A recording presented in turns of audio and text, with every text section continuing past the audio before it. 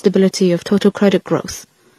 In September, we increased the quota of SME supporting relending by 300 billion yuan to support local bank corporations in increasing loans to micro and small businesses and self-employed businesses. In November, we launched a carbon emission reduction supporting instrument and a RMB 2 billion special relending to support clean and efficient use of coal, so as to increase overall energy supply capacity and promote clean and efficient use of coal. In December, we cut the RRR by another 0.5 percentage points, releasing about 1.2 trillion yuan of long-term funds.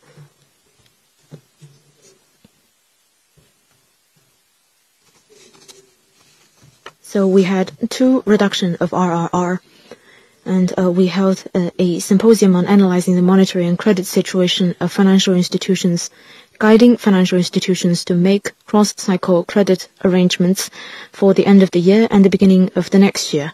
We lowered the interest rate of relending in support of agriculture and SMEs by 0.25 percentage points, and the 1-year LPR was lowered by 0.05 percentage points, which helped enterprises' comprehensive financing costs to remain stable and fell moderately. We have converted the 2 direct instruments into market-based policy tools to support micro and small businesses and support their financing. We raised the FX RRR for financial institutions by 2 percentage points and kept the RMB exchange rate basically stable and at an adaptive and balanced level. We've had a quite busy schedule for the whole year, but we have made well-paced steps, and we have targeted measures taken to ensure growth and structural improvement.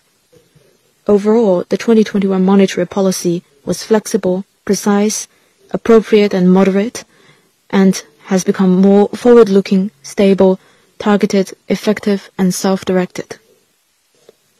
China's major financial indicators have maintained strong growth on top of the high base of 2020. The base was relatively high in 2020. The financial system operated steadily, and financial support for the real economy was solid.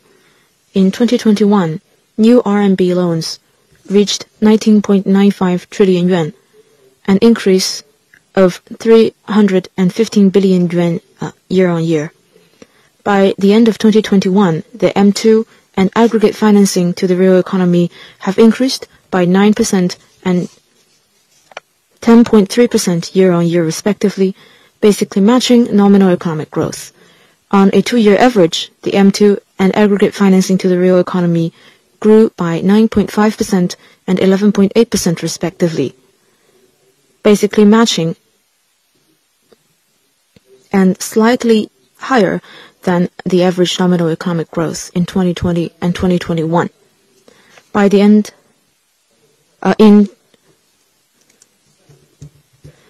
in 2021, the macro leverage ratio was 272.5%, down by 7.7 percentage points. And the interest rate for corporate loans went down by 0.1 percentage point compared with 2020 and 0.69 percentage points than that of 2019, the lowest level since the reform and opening up. At the end of 2021, the balance of medium and long-term loans in the manufacturing sector increased by 31.8% year-on-year, 20.2 percentage points higher than the growth rate of all loans. At the end of November, the balance of inclusive loans for micro and small businesses increased by 26.4% year-on-year, benefiting more than 43 million SMEs. And the weighted average interest rate of newly issued inclusive SME loans in November was 4.98%, 0.1 percentage point lower than that of December 2020. In 2022, the PBOC will implement the guiding principles of the Central Economic Work Conference, prioritize stability while pursuing progress, adopt prudent monetary policy and keep it flexible and well-calibrated, step up cross-cycle adjustment, give full play to the dual functions of monetary policy tools, both in terms of volume and structure. We will take more active and advanced steps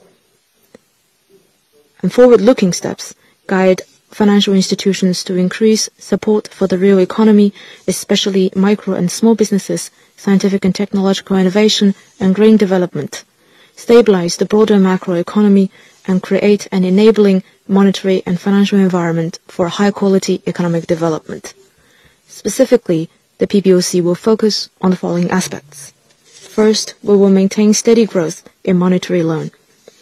We will use a combination of monetary policy tools to maintain reasonably sufficient liquidity, enhance the stability of total credit growth, guide financial institutions to increase credit supply, and ensure that growth in money supply and aggregate financing to the real economy basically matches nominal economic growth.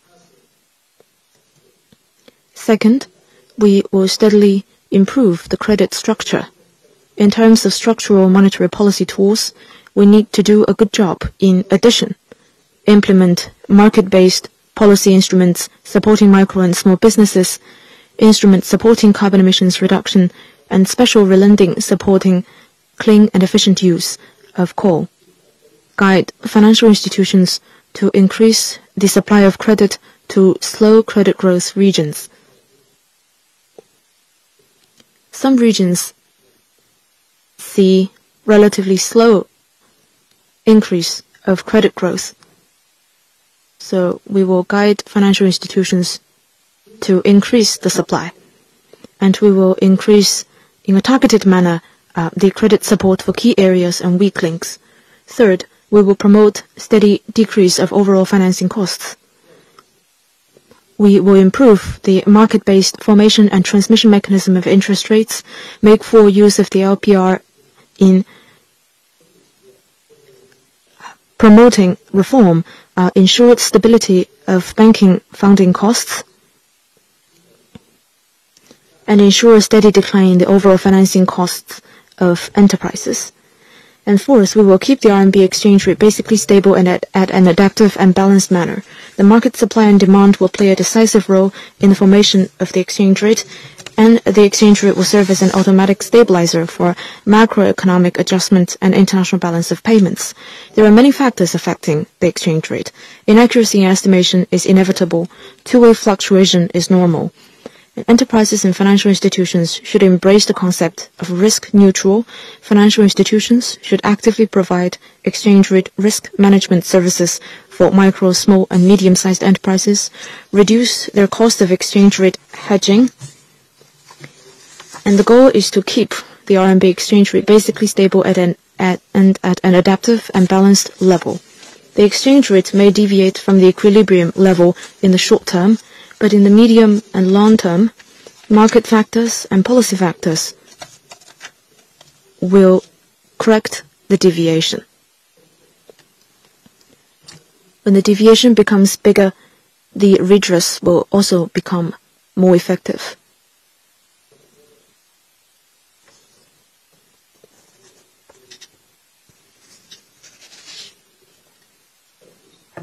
We will not allow a single-way fluctuation, because this means that the market is dysfunctioning. If we do not address that, it will lead to further dysfunction. And panic will bring greater panic. So we need to keep it under control to avoid the bubble bursting.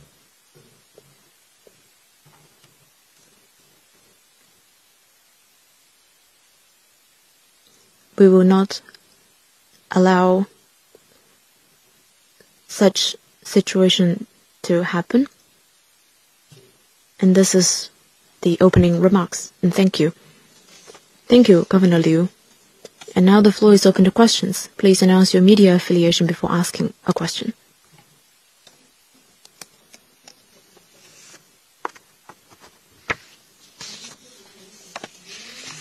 Thank you. With CCTV. My question is, since priority is stability this year, so how will central bank implement the task set at the Central Economic Work Conference to adopt more forward-looking policy and demonstrate the aspect of pursuing progress? Thank you for your question. Let me answer it. In 2021, our prudent monetary policy was flexible, targeted, reasonable, and appropriate. In the second half of the year, we started to take proactive steps. Through cutting required reserve ratio, or RRR, by 0.5 percentage points in July, we made early preparations for downward pressure and paved the way for sustained and steady recovery in the second half of last year and Q1 of this year. It was pointed out at the Central Economic Work Conference that supportive policies need to be implemented ahead of schedule. In this context, the PBOC has followed the arrangement of the CPC Central Committee and State Council and adopted a host of measures. For example, we cut RRR by 0.5 percentage points, convened a seminar on money and credit situation with financial institutions, reduced the interest rate of central bank lending to support rural development and MSBs by 0.25 percentage points, guided the one-year LPR to drop by 5 basis points, changed the two instruments into market-oriented policy tools to support MSBs. By the two instruments, we mean that number one, it is the delayment of principal and interest payments of the loans for MSBs. And number two is about the credit support for the MSBs. As the economic situation turns better, now we have changed them into market-oriented policy tools.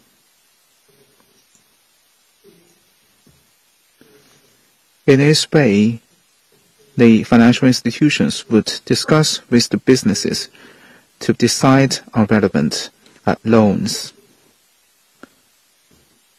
So in this way, as I mentioned, we have changed the two instruments into market-oriented policy tools to support MSBs. We have also leveraged cross-cyclical adjustment to promote economic growth this year. As our economy is facing triple challenges, then stability itself means the biggest progress. Before the downward pressure eases fundamentally, we are sure it will ease going forward, but there is still a long time, and there is still time to go. And for the PBOC, we will prioritize stability, and we will adopt policies that support stability. We will promote stability with progress.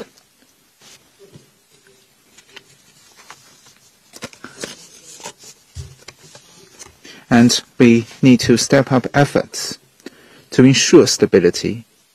And how to do that? Actually, it will be carried out in three aspects.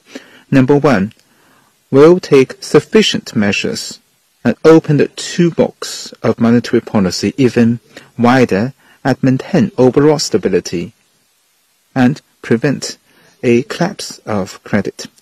Second, we'll take targeted measures to improve the economic structure. The financial institutions not only need to welcome their customers, they also need to take proactive steps to support and extend credit to good projects. This is what I mean by targeted measures. Number three, we need to take early measures. This is the beginning of 2022.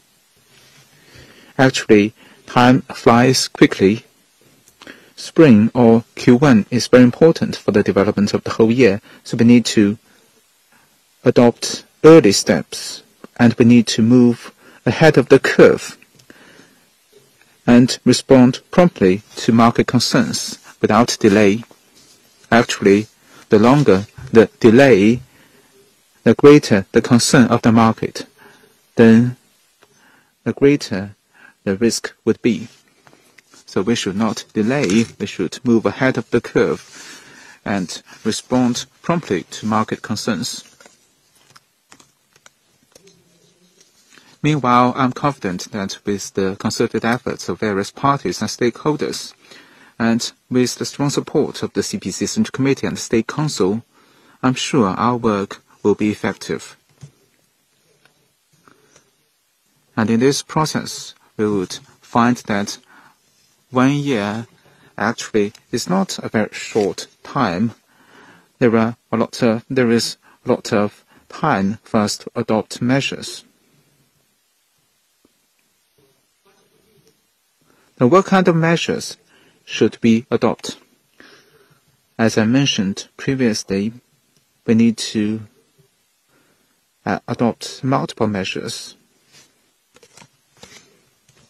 Number one, we need to maintain overall steady growth.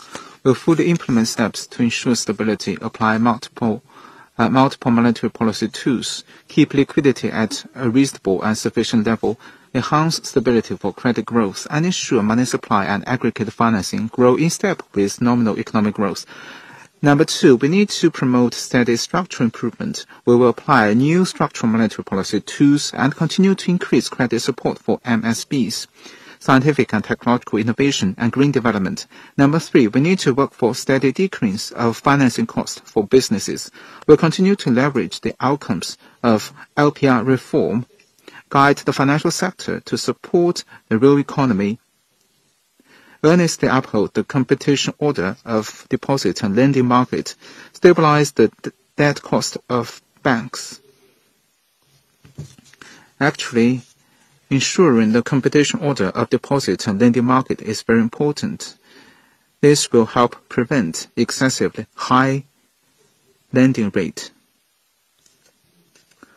Some poorly managed banks cannot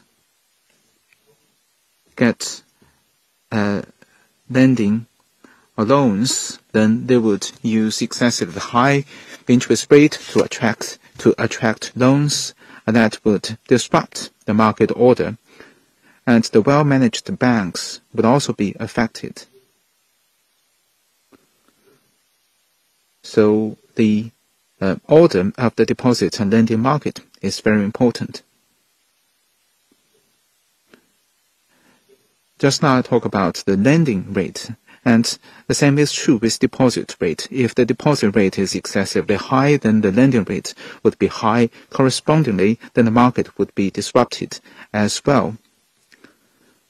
So this is what I mean by upholding the order of the deposit and lending market. And this is very important.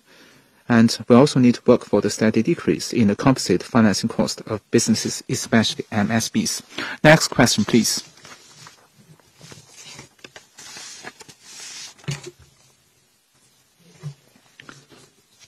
Thank you. With the paper. Facing the new changes of the real estate market, the PBOC has adopted some measures. What is the outcome of these measures? Thank you. Let me answer this question. Since the second half of last year, Evergrande and some other real estate companies have seen their risks become visible. As a result, the players of the real estate market are having great mood for market averse, and the financial institutions have also adopted some measures in response. Facing the situation, and according to the arrangement of the CPC Central Committee and State Council, the PBOC has worked together with other financial institutions to adopt some measures. Number one, we have kept the market-oriented and law-based measures. We work together with Guangdong government and relevant local government to ensure risk settlement. Number two, we have guided financial institutions to conduct prudential management for real estate financing and keep the steady and orderly delivery of housing credit and meet the reasonable financing demand of the real estate market. Number three, we have adopted a notice on ensuring financial services for risk settlement of key real estate companies. We have guided relevant companies to support risk settlement with the joint efforts of various parties. Recently, the sales, land purchase, and financing are gradually returning to normal, and market expectations are steadily improving as well. As we look at the statistics, by the end of 2021, the outstanding loans of real estate sector stood at 52.2 trillion yuan, up 7.9% year-on-year, and it also marked an acceleration of 0.3 percentage points over September. In Q4 of last year, the new loans of real estate sector was 773.4 billion yuan, up 202 billion yuan, or an increase of 157 billion yuan over Q3 of last year. Going forward, this PBOC will continue to fully implement the decisions of the CPC Central Committee and State Council. We will implement the decisions of Central Economic Work Conference. We will ensure that houses are for living in, not for speculation. We will ensure the consistency and stability of real estate financial policy and properly implement the prudential management of the real estate financing. We will also extend greater financial support for housing leasing and ensure the steady development of the real estate sector. Thank you. Next question, please.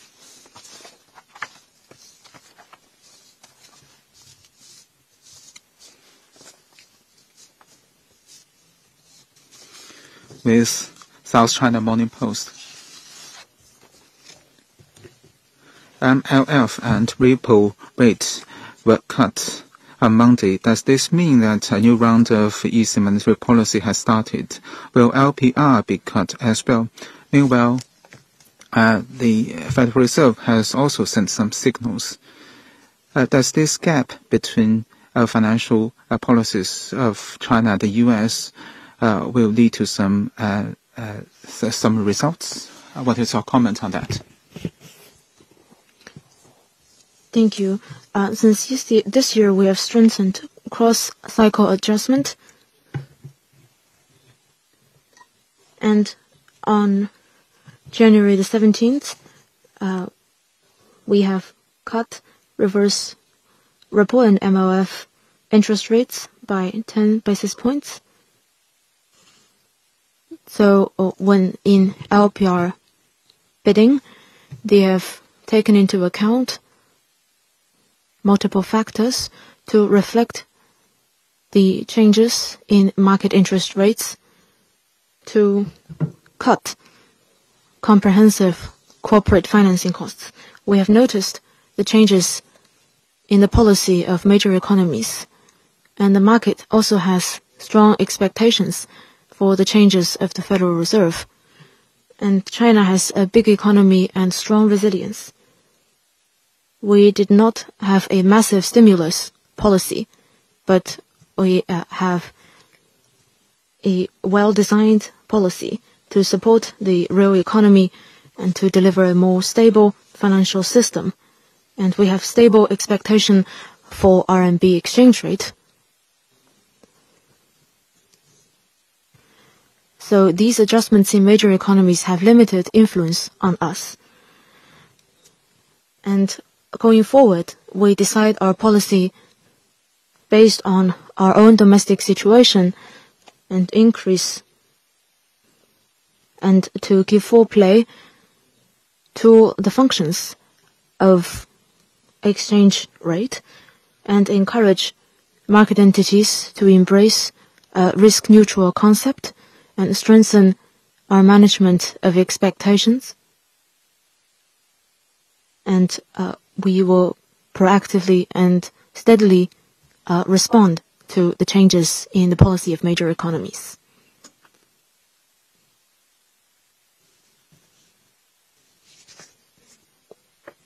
Thank you.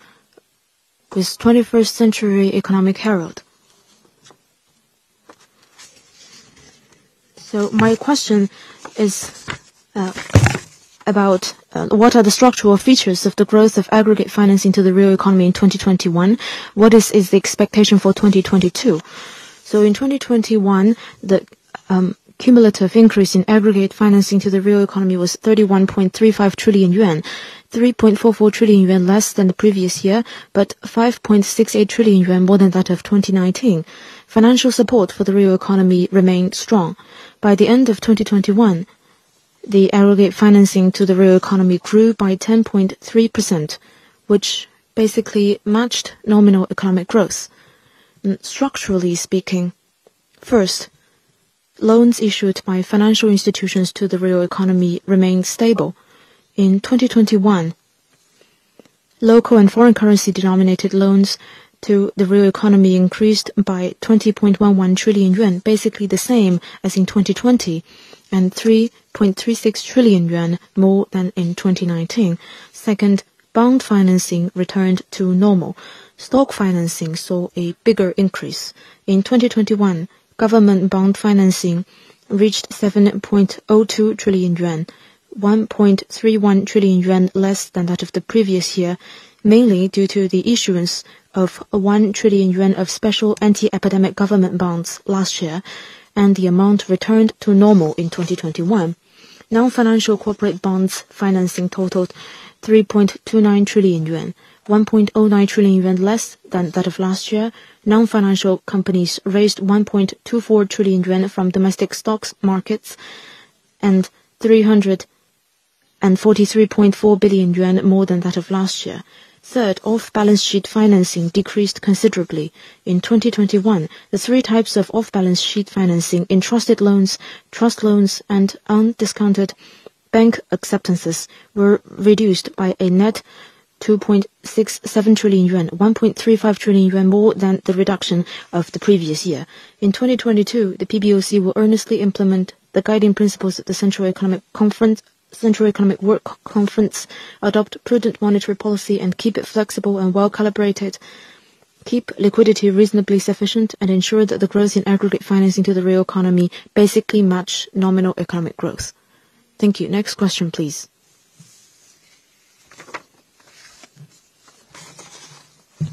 With Economic Daily,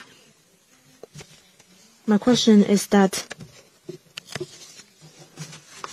so yesterday we seen the interest rate for reverse repo and MLF. What are the considerations and what will be the effect? So let me take this question.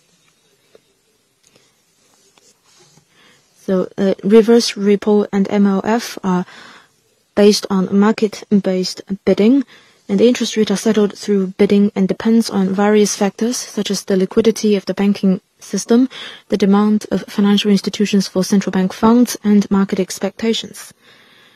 So in recent years, we have implemented the guiding principles of the Central Economic Work Conference and strengthened cross-cycle adjustment and increased liquidity and carried out a 700 billion yuan one-year MLF operation and 100 billion yuan of 7-day open market reverse repo.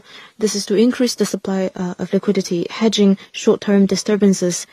Mainly the tax peak period in January accelerated government bonds issuance and large cash supply before the Spring Festival, so as to maintain reasonably sufficient liquidity. This has led to a 10 BP decline in interest rate for both MLF and open market reverse repo. And the rate of one-year MLF decreased from 2.95% to 2.85%, and that of 7-day reverse repo decreased from 2.2% to 2.1%. The decline in interest rates reflects that active and forward-looking monetary policy has boosted market confidence. This has lowered interest rate of corporate loan and bonds through transmission of LPR and promoted steady decrease of overall financing costs, stimulated market entities' demand for financing, and enhanced stability of credit growth.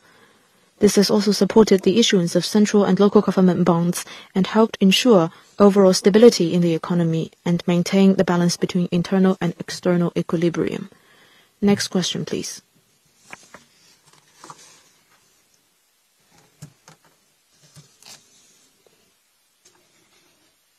Thank you, from Yicai.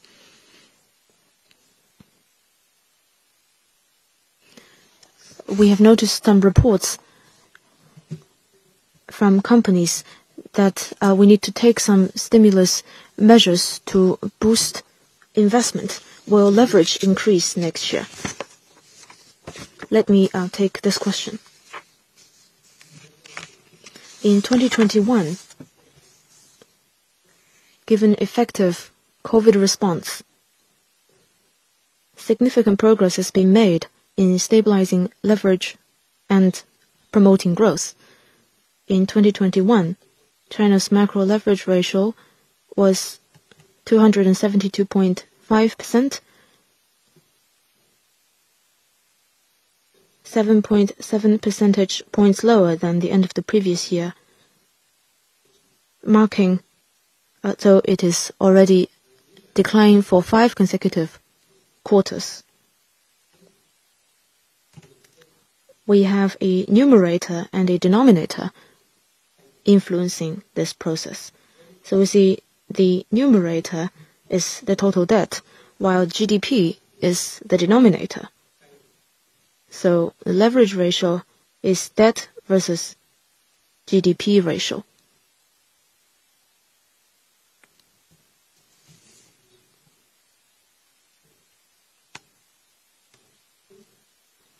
So in terms of the total debt,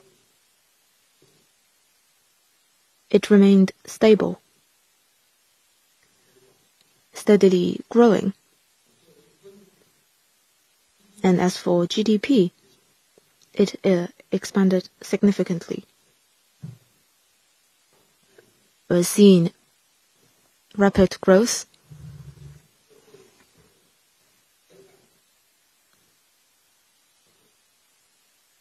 and playing an important role in deleveraging.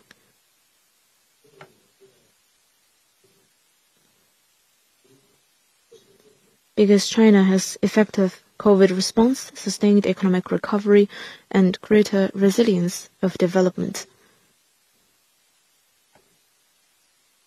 So this has enabled rapid GDP growth and lowering of leverage ratio.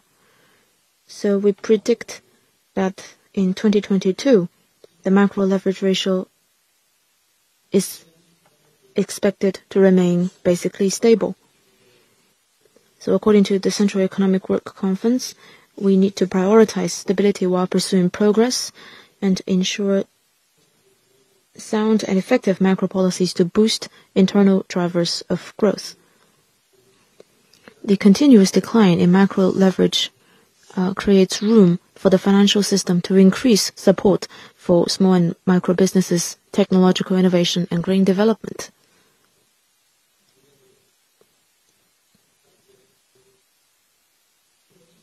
So internationally, with sound COVID control and resilient growth, China is expected to outpace major developed economies in terms of growth. So the denominator will stay large and creating a foundation for better maintaining the macro leverage ratio. We will follow a systemic approach, make overall planning and coordination, implement a cross-cyclical monetary policy to serve high-quality economic development. Thank you. Next question, please.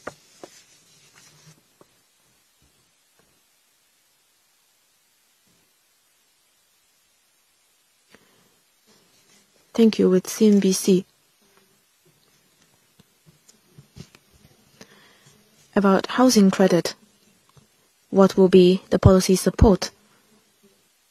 And as for the digital currency, what is the progress in piloting and development? What is the data on daily active users. As for its new utilization in boosting consumption, including during the Winter Olympics, we will see more foreigners coming to China. Let me answer your questions. Let me answer the second question first. The PBOC in Shenzhen, Suzhou, Xiong'an, Chengdu, Shanghai, Hainan, Changsha, Xi'an, Qingdao, Dalian, and other places, as well as at the venues of the 2022 Olympic Games, we have carried out digital currency pilot. It basically covers Beijing, Tianjin, Hebei area, the Greater Bay Area, and Pearl Harbor area. By the end of last year, digital currency scenario now total about 8 million. Personal pocket is about 200 million. The pilot has effectively tested the stability of the technology system, as well as the applicability of the scenarios. It has also increased people's understanding of the concept of the digital currency. Going forward, the PBOC will follow the 14th five-year plan to steadily advance the research and development of digital currency and further deepen its application in administrative service, retail, and other scenarios. The R&D of the digital currency need to be fully applied to support and serve people's lives, and let more people understand the value of the digital currency and incentivize and mobilize the participants of the market. Your first question is about the housing policy. And the framework of the long-term policy, competent departments have a macro arrangement. At different places need to implement their city-tailored policies.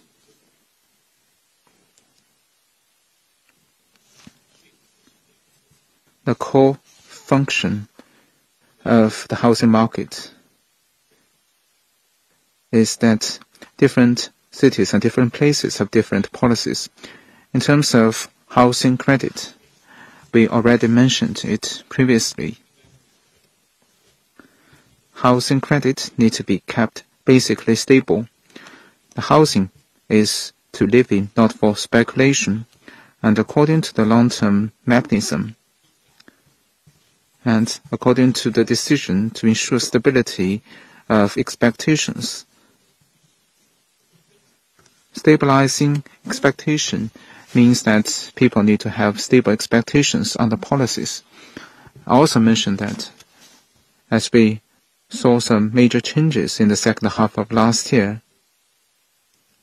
relevant parties, including some financial institutions, have their judgments of the market, as well as the evolution of the risks, and they made some responses to the changes. In that context, in September last year, the PBOC worked together with the financial institutions and help them better understand and judge the changes of the market situation and better implement the prudential policy reasonably and meet the reasonable financing demand of the real estate sector. Next question, please. With Phoenix TV, my question is about monetary policy. On the basis of rate cut yesterday, what is your view and take on the further possibility of rate cut? Thank you.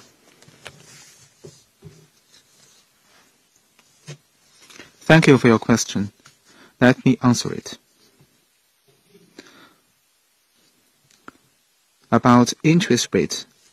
Well, with steady progress in market-oriented reform of interest rate, especially since LPR reform in 2019, we have gradually improved our market-oriented interest rate formation, adjustment, and transmission mechanisms.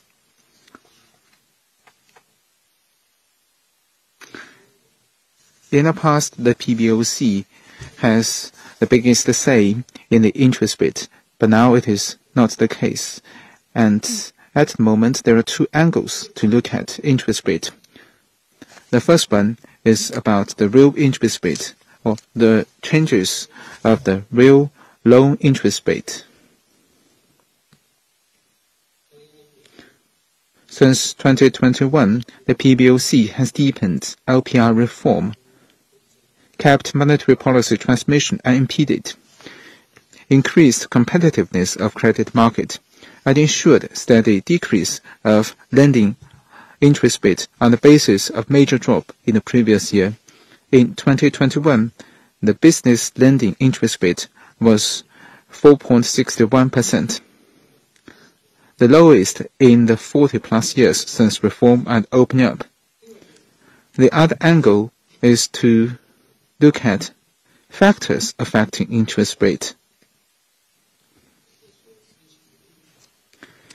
which means we need to analyze the reasons behind the changes. As we know, LPR is the interest rate that banks charge their most credit-worthy customers. It is a market-oriented factor. Funding cost, market supply and demand, a risk premium may affect LPR. In addition, open market operation interest rate, MLF interest rate, and deposit interest rate regulation may affect funding cost.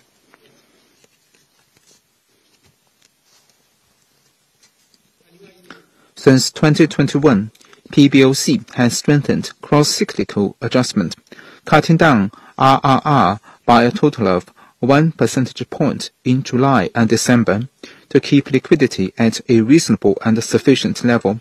We improved self-disciplined management of lending interest rate in June and cut interest rate of re-lending for rural development and MSBs by 0.25 percentage points in December. Such policies have lowered funding costs for banks and prompted a 5 basis point decrease of one-year LPR last December.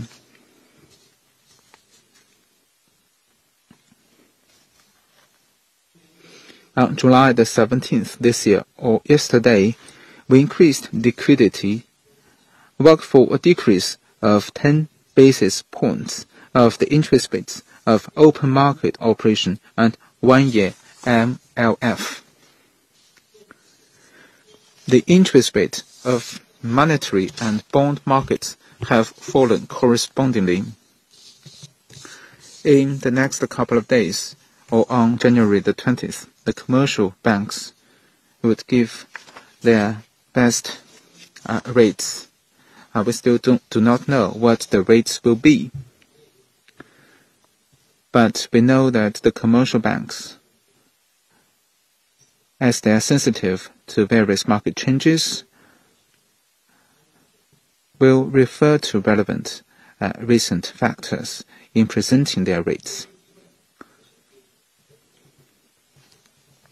Here, I want to take this opportunity to give you some technical explanation of LPR.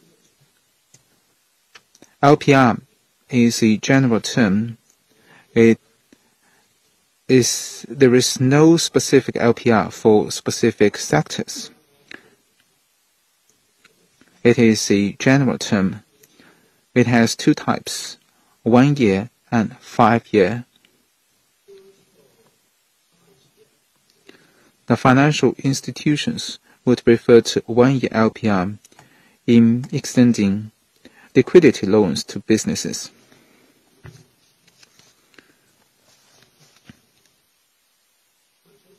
And the financial institutions would refer to 5-year LPR in issuing medium to long-term loans, for example, the loan to the manufacturing sector, the fixed asset investment loans, and the housing loans. As these loans are for the medium and long term, then they would refer to the 5-year LPR. LPR is a macroeconomic variable. Its changes do not target any specific sector. As I mentioned, it is a general term. In reverse, it would affect all sectors. It is a general term and a comprehensive one. It is not tailored to any specific sector.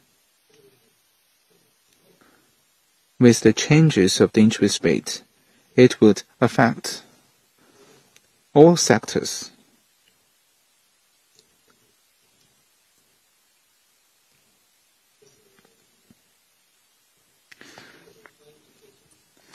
Another point I want to make is about RRR. In 2021, the PBOC cut RRR by 0.5 percentage point respectively in July and December, freeing up long-term funding worth 2.2 trillion yuan. It has in this way improved the funding structure of the financial institutions and enabled them to better serve the real economy. With the rate cut, the average RRR of financial institutions is 8.4%. Compared with other developing economies, or compared with ourselves in history, the RRR is not very high, which means that there is less space for adjustment going forward. Meanwhile, the rate is still 8.4%. We still have some space. Compared with the developed economies, our rate is a bit high. With less room to maneuver, we can still make adjustment. In light of the financial operation situation and macro adjustment need, we may make further adjustment. Thank you. Next question, please.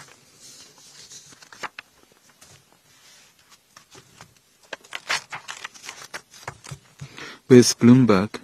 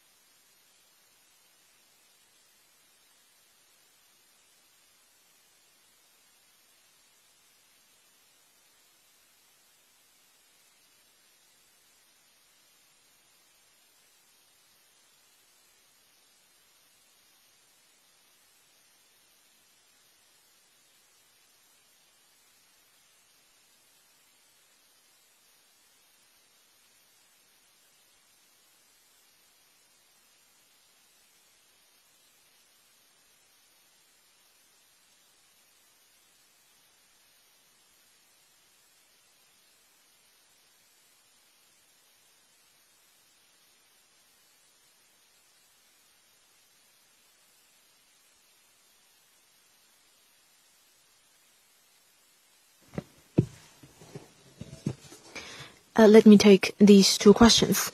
On your first question, China's exchange rate is taking into account a package of currencies, and it is affected by many factors, including supply and demand. So we have two-way fluctuations, and so market supply and demand plays a decisive role in exchange rate formation. So the change is determined by the market. It can go up or down And so that's why the exchange rate can serve as an automatic stabilizer. And it can help achieve the balance between internal and external equilibrium. According to the changes we see in international financial markets, we expect fluctuations in cross-border flow of capital. So we have quite a sound foundation to maintain the balance. Cross-border flow of capital will maintain a dynamic equilibrium, and going forward, the PBOC will prioritize stability and adopt a prudent monetary policy based on our domestic situation, and to give full play to the automatic stabilizer function of the foreign exchange rate. And we guide financial institutions to embrace risk neutral and to ensure basically stable exchange rate. And on your second question, in face of shrinking demand, supply shock, and weakening expectations, so in the second half of 2021, the PBOC has taken forward-looking response, and we have launched some relending mechanisms and other tools, including supporting the clean use of coal and emissions reduction. And since December, we have strengthened cross-cyclical adjustment and lowered the RRR by another 0.5 percentage points, and to enhance the stability of credit growth. So we have turned the two direct instruments into market-based policies, and this can help us improve credit structure and help us to gain a good start in 2022. And as I have mentioned, the loan has increased in 2021 more than that of last year, and so the support from financial institutions to the real economy has increased. So we also see a loan much larger in 2020 than 2029, and even bigger increase in 2021. So the loan increased by 1.13 trillion yuan in December. And we are not seeing such a big growth because the base was quite high. But according to our experience, December usually see a small number of loan. So from 2016 to 2019, the increase was less than 1 trillion yuan. But we have seen that number increased last year, which means that our policy has been effective. Since this year, we have strengthened cross-cyclical adjustment and increased liquidity and lowered the interest rate for MLF and reverse repo to stimulate demand and enhance stability of credit growth. And we will continue to prioritize stability and strengthen cross-cyclical adjustment to increase reasonably sufficient liquidity.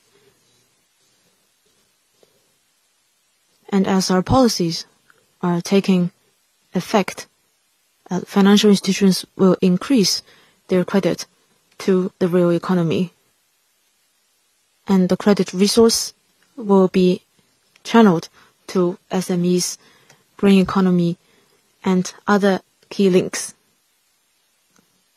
to increase that the growth of credit matches that of nominal economic growth. And I would like to add a few things to your second question. At the end of last year, the outstanding loan increased by 11%. it was 0.5 percentage points over that of 2019.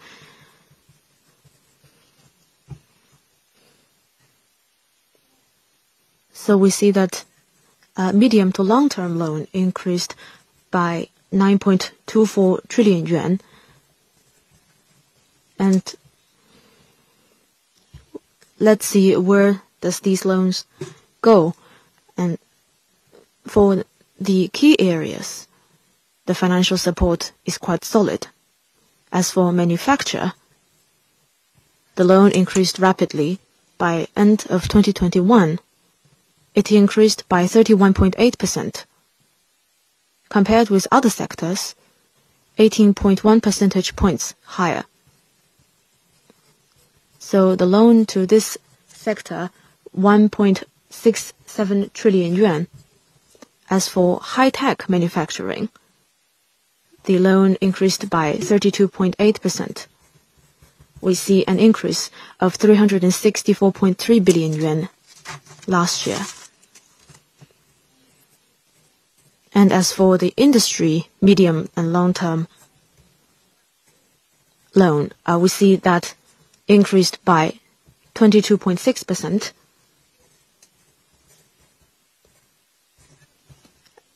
And in terms of infrastructure, we see the medium and long-term loan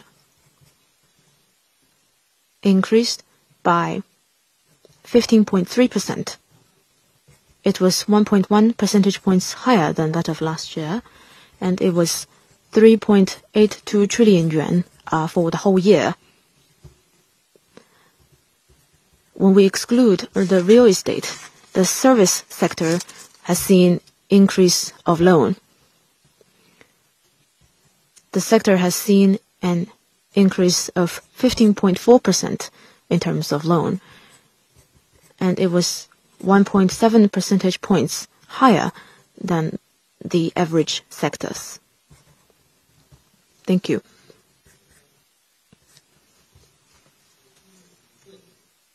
As for the exchange rate, I would like to add one thing for your reference.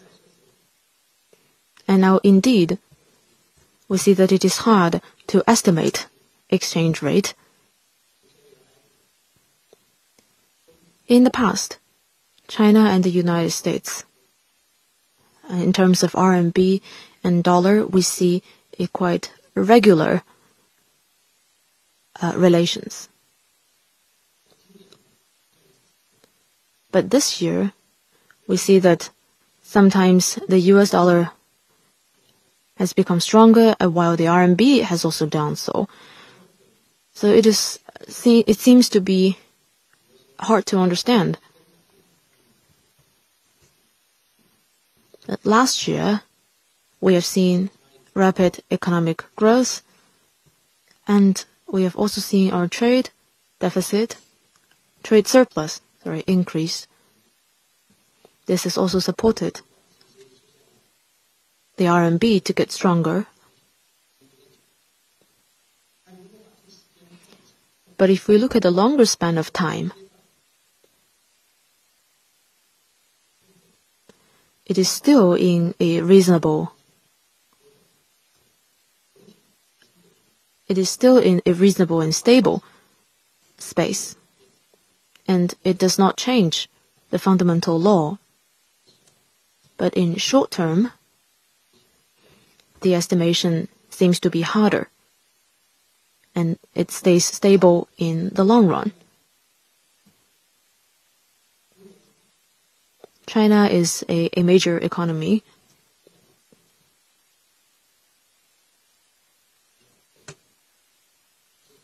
It is rarely seen in the world that a major economy will see a one-way fluctuation lasting for a long time for its currency.